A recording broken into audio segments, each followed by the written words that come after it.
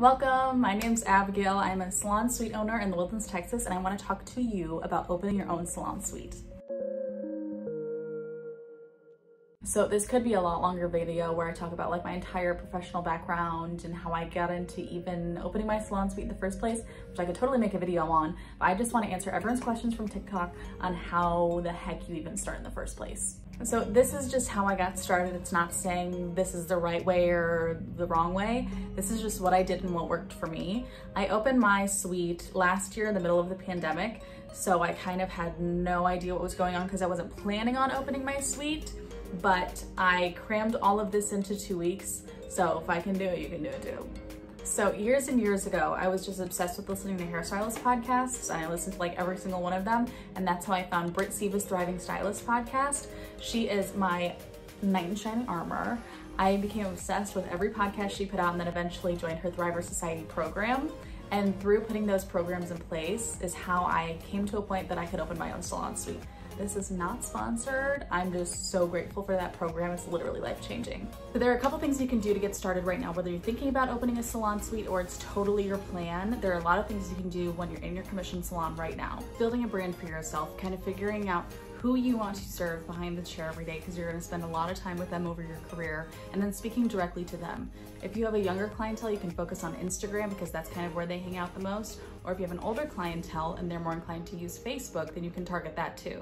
I was able to build up my clientele super fast behind the chair because I had a referral program in place to where I had business cards with all of my information, including my social media on it. And then on the reverse of the cards, I had basically like a gift certificate or a coupon to where I would give my guest a couple at the time of their appointment.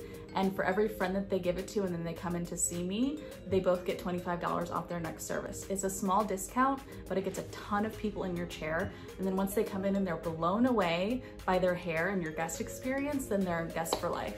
Through social media, you can just be authentic. I see so many hair Instagrams that's just like hair, hair, hair, hair, hair, hair, hair, hair. And your guests want to see you and learn more about you. And if they know that you listen to true crime podcasts while you're folding your laundry, it just makes them a lot more comfortable and feel a lot more connected to you. So when they come in, they just feel totally at home. Once you start seeing the effects of that and you're seeing like at least 5 new guests a month, or you're so booked up and you don't have room for 5 new guests a month, then I feel like that's a pretty comfortable time to think about going out on your own. There's no harm in looking. So I want you to tour every single salon suite in your area and ask them questions, meet the leasing manager, just get a feel for the overall salon. Just like in a job interview, when they ask you questions, you want to be asking the salon suites questions also. How long is the lease term? Is it month to month? Is it yearly? Can you sign a multi-year lease? And if you do, are there any incentives such as free or reduced weeks? What's included in the rent? You get the room, water, utilities, all that kind of stuff. Do they have a laundry service? Do they have washing machines on site, but it's a small fee? What kind of amenities do they have for guests while they're waiting, etc.? What furniture is included in the room? Sometimes you can have a shampoo bowl and a couple chairs. Sometimes you can have some cabinetry. Just clarifying with each individual room what is included. What changes can you make to the room? Can you paint? Can you do wallpaper? Can you do peel and stick panel? What kind of shelving you can install, etc. What is the procedure for submitting a maintenance request and how are repairs handled? If your shampoo bowl doesn't have hot water or if an outlet that stops working, how is that taken care of? How do you pay your rent? Is it a direct withdrawal? Is it once a week? Is it once a month? Do you have to drop a check in a box every week? And how are late fees addressed? How far in advance do you have to give notice for moving? Not that you plan to, but if both your hands get chopped off and you can't do this anymore, you have to know what kind of late fees and what the termination process is like. Can I sublet the room? If in a year I'm living this big, beautiful life and I'm only working 3 days a week and I find someone that would love to work in my room on the rest of the 4 days, can I sublet and what would that process be like? And if that's going so well, and then you guys both want to work together or you want to hire an assistant, can you transfer to a bigger room if one comes available? Will you have to break that lease and then sign a new one, or will your lease transfer over to another room in the building? How do they handle insurance? Does your salon suite provide insurance for you? Do you need to find one of your own? A lot of times if it's not included with your rent, then they'll have a recommendation for your own. Do they have any partnerships with any scheduling or payment processing platforms? At Sola, they're partnered with Gloss Genius to create Sola Genius, where you get all of the payment processing, booking, inventory reports, everything at a reduced rate every week. That's what I use and I'm obsessed with it. It's all I'll ever use. And this is where you get an accountant and a lawyer that you trust. You're gonna have a lot of questions along the way. It's so different from state to state, so I can't say how I handle things or how I set it up, but just get in contact with them because you're gonna have some questions along the way. Once you kind of have things rolling and you've made the decision and you're ready to get going, stop and open a business account. Before you do anything, you wanna start separating your personal expenses from your business expenses. And the easiest way is to just put it all in a completely separate account. You can use the bank you have now if it's easiest. You can look at different banks. They all have different qualifications for having business accounts. So just look around and choose what works best for you. This way you can put an investment, you can put a chunk of money in that business account for your startup costs for the salon. And that way you have all of your business expenses in this separate account. You need to create a budget for opening your room, not only for color and retail, but just kind of decoration, and do you need a dryer, and there's a lot of things that you don't think of. So even if you're working behind the chair in your commission salon and you're like getting an idea of what you need to buy for your salon suite, you can just take a look at every single thing you touch throughout your day and think about purchasing that for yourself. Then you can invest in your color intro kit and your retail intro kit. For some lines, you can go into this beauty supply store and buy 4 shampoos and go home with them. For some lines, you have to buy an intro kit to be able to do that. Ranges from anywhere from a couple hundred to a couple thousand for big salons. So you can just choose what works best for your budget and what you need to start up. In Texas, I applied for a mini salon license.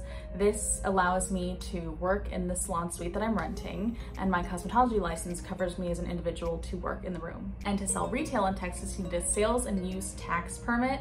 It's something that you file with the state of Texas, you get it in the mail, and then you're just able to charge retail tax on the products you sell behind the chair. And the moment you take in $1, you need to save for taxes. There's a bunch of different tax classifications that you can do, but no matter what, start saving for taxes now. It's another thing that's so different with every state, so you just have to ask your accountant, but save for taxes and then a little bit more on top of that, just so you're keeping a profit from your business. When I had my business bank account and I was buying everything to start up my suite, I also got QuickBooks Self-Employed, because that automatically hooks up to your bank account, and then it categorizes every expense as, if you're buying a color intro kit, it's materials and supplies. If you're going Nike and buying furniture, it classifies it as furniture. And then it breaks down your expenses, your income, and then your total profit. And then it also calculates your quarterly taxes for you. And you can even do your taxes by hooking up QuickBooks to TurboTax, so it handles everything for you. And then decide how you want to pay yourself.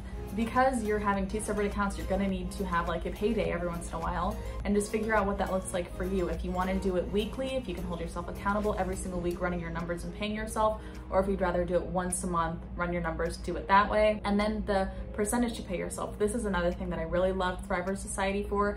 I had no idea how much to pay myself, what my expenses were every week. I was just kind of winging it. So through that, I was able to basically make a calculator for myself, so it takes all the guesswork out of it every week, and just pay myself through that. And then market the crap out of yourself. Once you're in your suite, it is all up to you. You are your own business, but that just makes the reward so much better once you have people in your room. So go all in on Instagram, Facebook, do local marketing. There's just so many avenues you can take, but just get your name out there. Make it a party, make it a celebration that you just opened your own room. You want to scream it from the rooftops, and people will notice. So I feel like I can go on and on and on into specifics about everything I talked about in this video, but let me know if you want me to go more in depth on anything. I'll make another video about it. Just comment below, and I'll see you guys soon.